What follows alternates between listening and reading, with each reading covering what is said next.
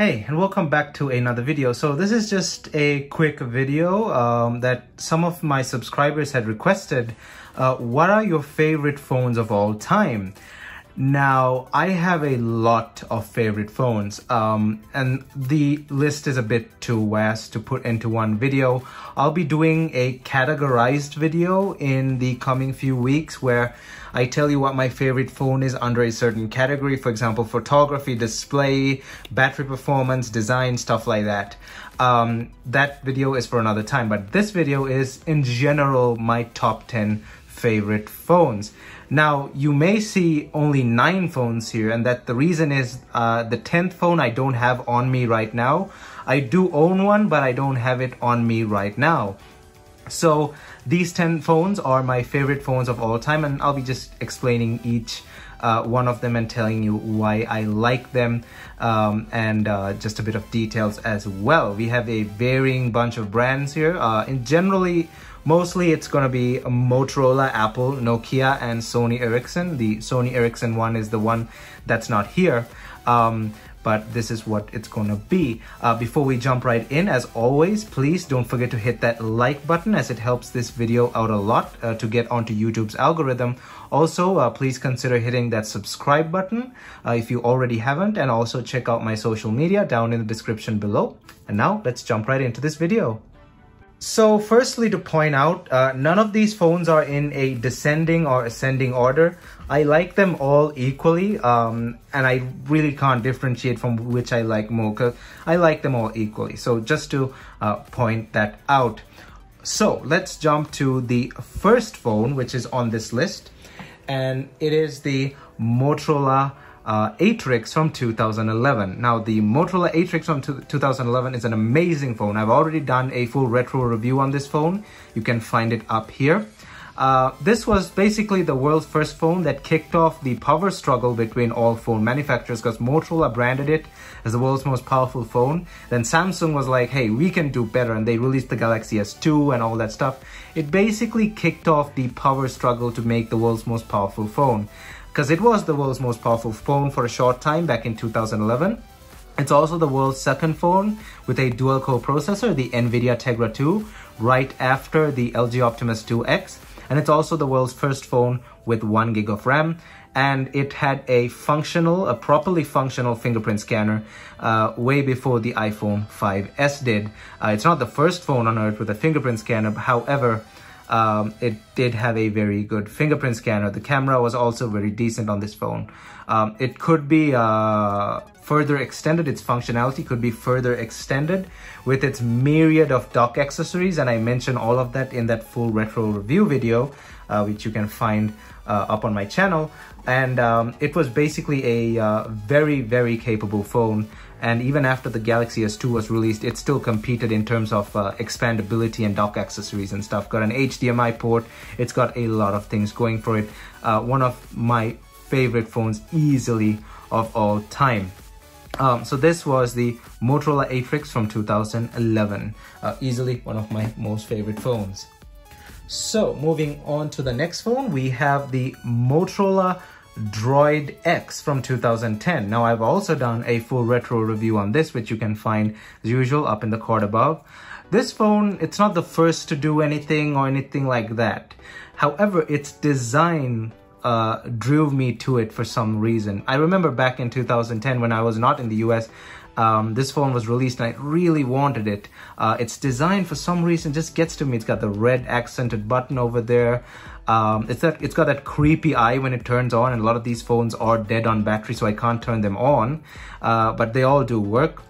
This one's got that creepy eye when it turns on. It says Droid in a very creepy way. The entire Verizon Droid lineup had that. It also has a HDMI port. It just feels really strange and different, and it looks, I don't know what the word is for it. I'd say industrial, but not really industrial either. I just really like what this phone looks, how it looks. It looks creepy. A lot of people have said this phone is quite creepy, and its design just draws me to it. And if you watch the retro review, you'll also see that it has an amazing camera. Also, this is my favorite Android phone of all time, period. I know I said I like the Atrix as well, but period, this is my all-time favorite Android phone of all time. So that is the Motorola Droid X from 2010. Up next, we have the iPhone 2G, the OG iPhone from 2007. Now, there are many reasons as to why I like this phone, and I'll be doing a follow-up video to this with a categorized listing of different phones, because my favorite phones goes way beyond this. This is just the top 10, but there's so many categories that I can break it down into. Favorite phone that revolutionized design, then favorite most powerful phone, favorite phone with unusual features. So I'll be uploading that video pretty soon, so stay tuned for that in a couple of weeks. But we have the iPhone 2G here from 2007. There's so many reasons as to why I like this phone. It revolutionized mobile phone software with apps and all that stuff. The interface was something new and different, a fresh option to Android, because Android wasn't released at the time, but it was a fresh option when compared to Symbian and all the other minor OSs that were out at the time. It got rid of the keyboard and popularized the on-screen keyboard. Software was the best at the time. Apple marketed it really well. It was just overall a huge game changer in the mobile. It is the game changer. You may hate Apple, but you must agree that if not for the iPhone 2G, there would not be modern phones the way we know it, at least, or if it would have been delayed a bit more. So if Apple didn't do this in 2007, the way we see modern phones, it could have been delayed a bit. I wouldn't say it wouldn't have never come around, but it would have been delayed a bit. So kudos to Apple on that. Whether you hate them or not, without the original iPhone, the mobile phone market wouldn't have been the same if it was not released. So the iPhone 2G, easily one of my favorites of all time. Next up, we have a all-time favorite that a lot of people love, is the iPhone 4. Now, this is just pure design. Now, in my iPhone 12 Pro Max review video, which you can find on my channel, I mentioned the iPhone 4's design in that review video as well. And I also did a 10-year anniversary video to the iPhone 4, which you can find up here. It's a good video. I made it really well. It took a while for me to make it as well. So if you like that, you can go check it out.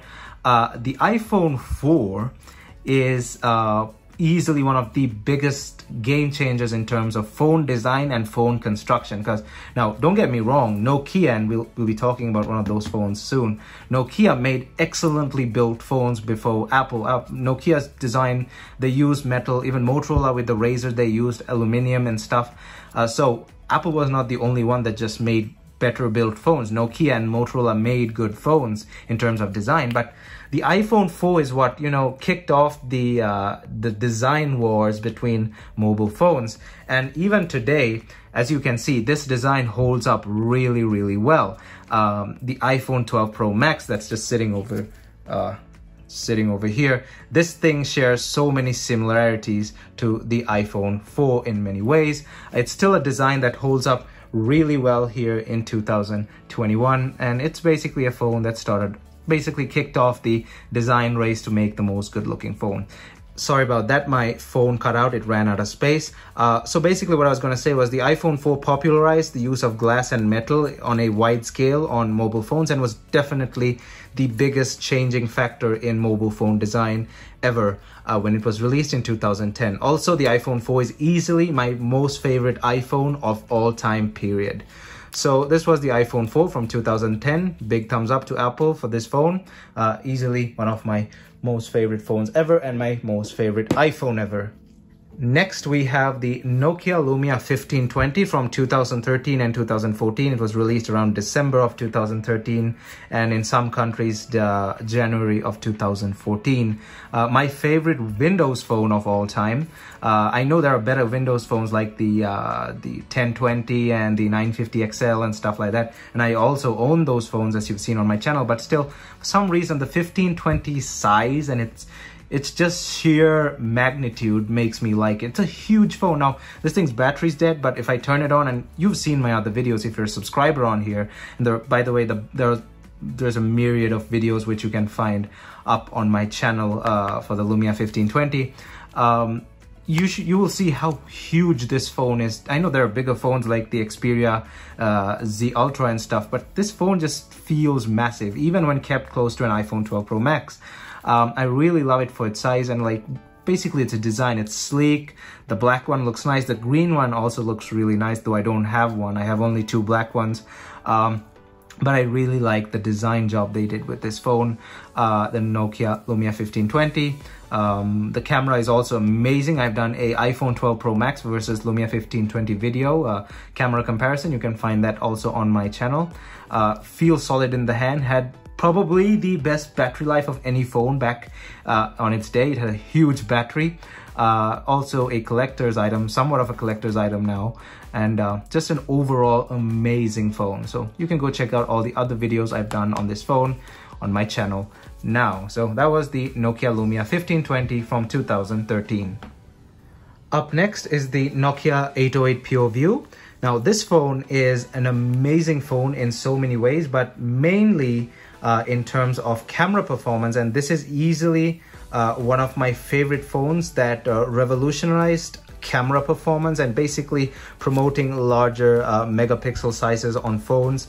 And it's generally easily one of the best Nokia camera phones ever released, and one of the top revolutionizers of mobile phone photography.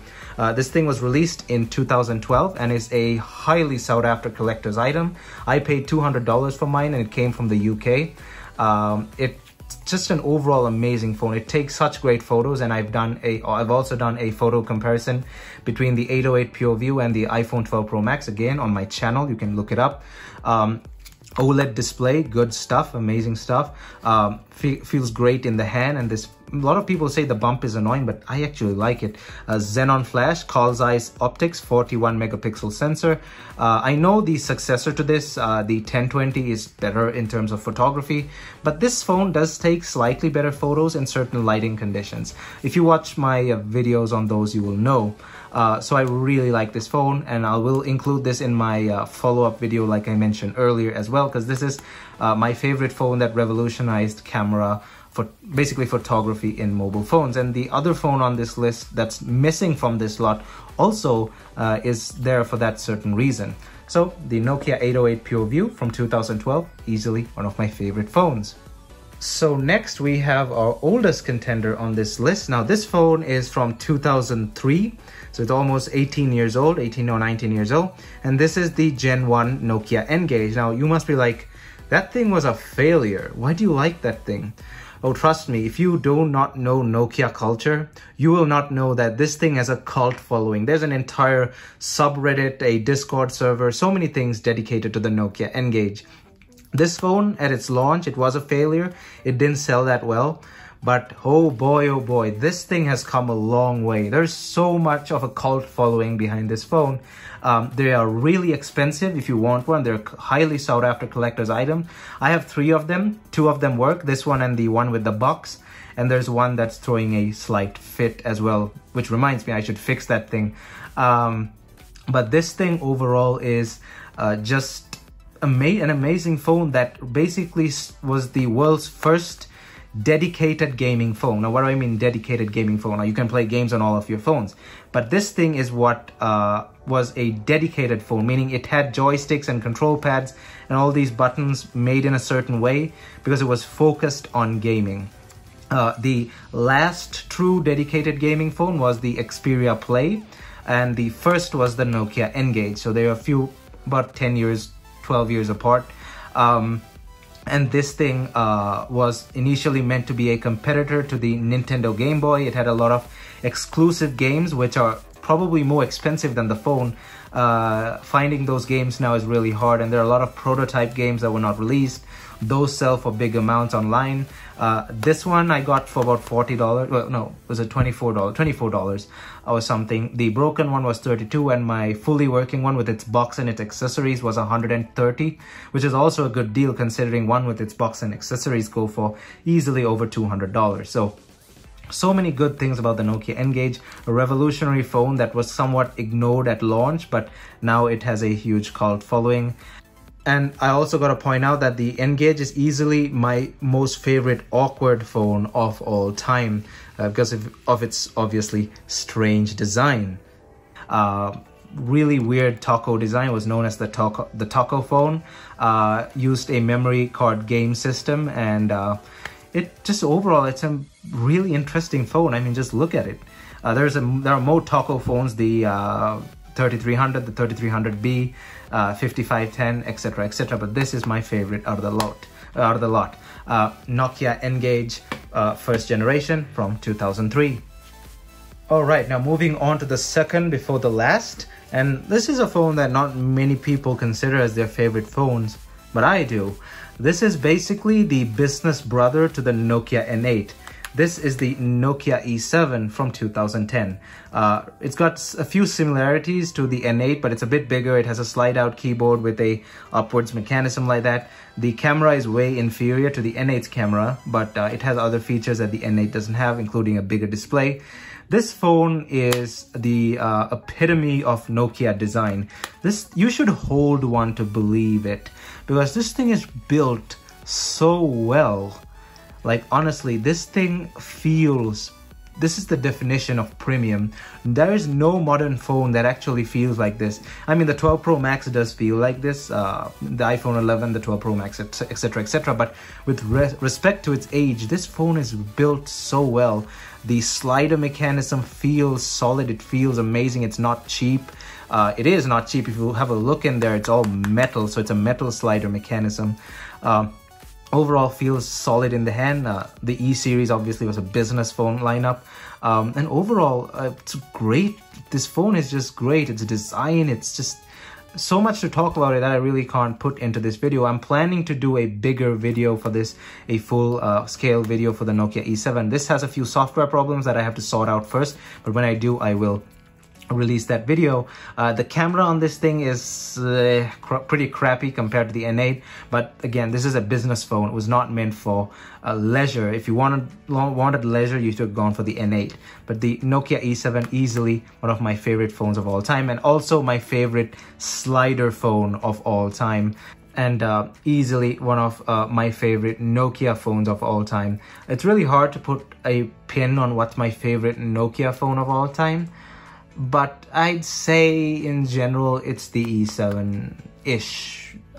I mean, that one also, but I'd say it's the E7. It's very hard. Nokia made such a bunch of great phones. It's really hard to put a finger on it. Anyway, the Nokia E7 from 2010, another one of my favorite phones.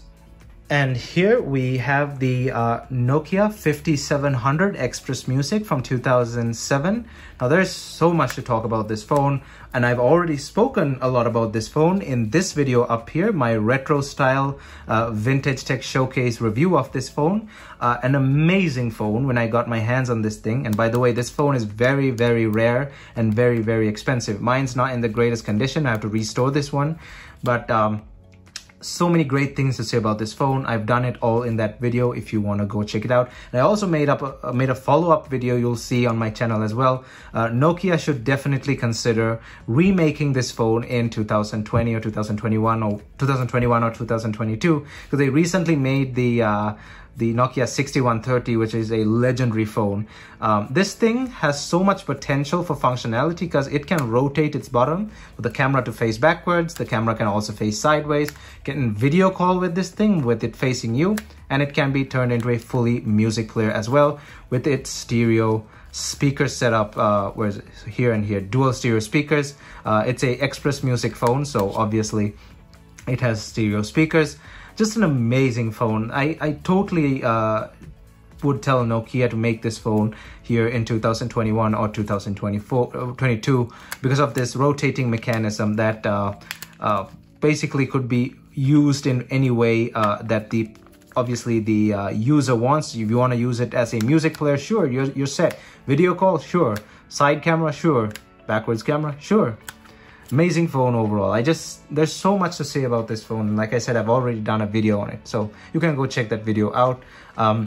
Easily my favorite weird Nokia phone of all time, or one with quirky features. The Nokia 5700 XpressMusic from 2007. And now finally for the phone that we do not have here because it's back home at my house and I'm here in college. It is the Sony Ericsson Satio Idou. Now that's pronounced Idou. It was just stylized in IDOU, but that's how it's pronounced. It's pronounced Idou. The Sony Ericsson Satio Idou from 2009. Now this phone runs Symbian 9.4 Series 60, release number 5. This phone has so many great things about it. I used to have one of these things. I still do. It's back home somewhere in a box, but I have another one waiting for me at home, which I haven't seen, which I shipped from Croatia to my home from eBay, and I've not seen that phone yet, and that one is a fully functional phone that I've sent home. My one, I have not seen it in a couple of years. Even when I was back home, I put it away in a box somewhere and I couldn't find it, but as I remember, it still functions, and I actually got to get that phone out and get it working again. It's just I remember the charger broke and I had no way to charge it. That's why I put it away back in 2014 or 15. The charger on this thing was that annoying Sony Ericsson proprietary connector, but it is what it was. This thing runs Symbian. It is the world's first phone with a 12 megapixel camera back in 2009. Now there's another contender for that title, the Samsung Pixon 12. Now here's where things get weird. The Pixon 12, the Sony Ericsson Satio was announced before the Pixon 12. However, the Pixon 12 was released before the Satio. So they both kind of compete for that title, the world's first phone with a 12 megapixel camera. But overall, since the Satio was announced first, I'd consider it as the first phone. But the Samsung Pixon 12 definitely is a contender up there for the world's first phone with a 12 megapixel camera easily. Also, if you have a Samsung Pixon 12, let me know down in the comments, because that phone is extremely rare and I'd like to purchase it if anyone is willing to sell one. I could not find any of those things online. I might get a third Satio as well because I really like this phone and I saw a few ones for cheap online. So I might have my original one, the one I sent home from Croatia, and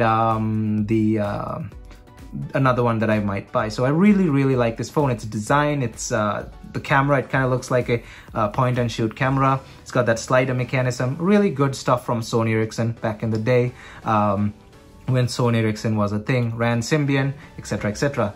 So that is the end to this video of my favorite 10 phones of all time. Then again, remember that I like all these phones equally. They are not categorized in any way. The categorized video will come very soon, and that's going to be a bunch of phones, including some of these as well. So stay tuned for that. If you like this video, please leave a like on this video to show your support to this channel, or a dislike, and let me know down in the comment section why you disliked it. I'm just looking for honest feedback here. And also check out my social media down in the description below. A big thumbs up, and I'll see you guys in my next video.